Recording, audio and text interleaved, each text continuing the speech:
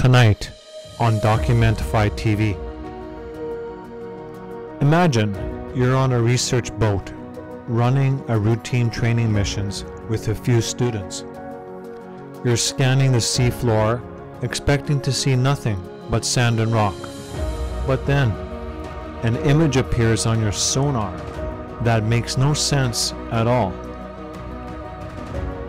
It's a perfectly straight line of stones, stretching for over a half a mile, hidden 70 feet below the surface of the Baltic Sea.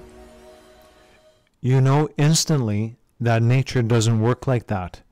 This was something else. This was something that was built. In 2021, this is exactly what happened to a team of scientists off the coast of Germany. What they stumbled upon is now called the Blinkerwall, and it's forcing us to reevaluate certain aspects of the Stone Age.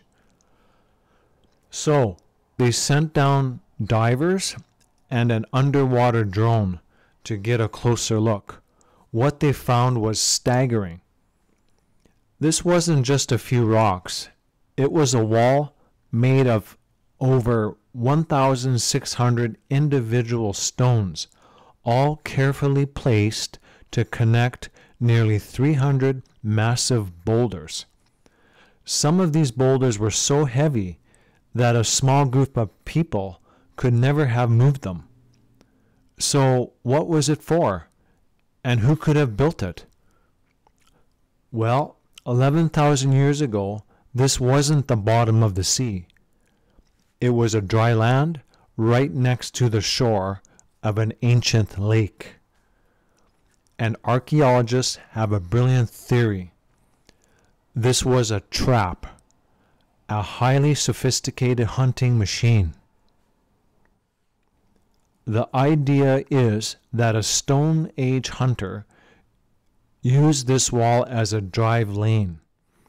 They could guide huge herds of reindeer along the structure, which acted like a barrier on one side, with the lake acting as a barrier on the other side. The animals would be funneled into a bottleneck, right where the hunters were waiting.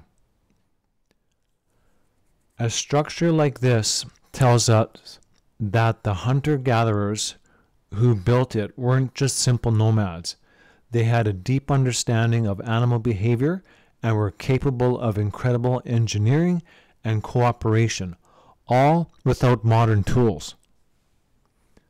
This wall was built thousands of years before Stonehenge, and it was hidden from us until a lucky sonar scan brought it back into the light.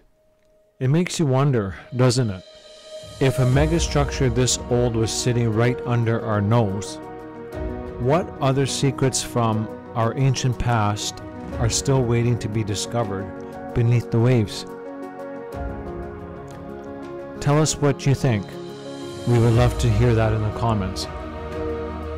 Until then, folks, see you next time right here on Documentify TV.